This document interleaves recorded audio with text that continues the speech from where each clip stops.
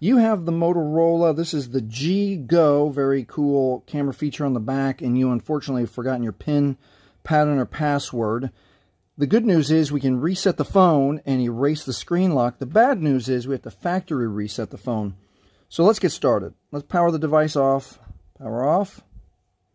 Then we're going to hold volume down and power at the same time. Volume down, power.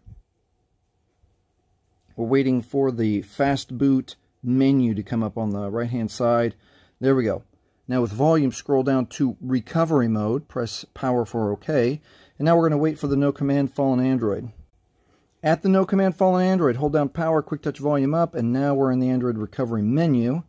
We can go down to wipe data factory reset, press OK with power. One more time, wipe all data. This cannot be undone, press OK with power.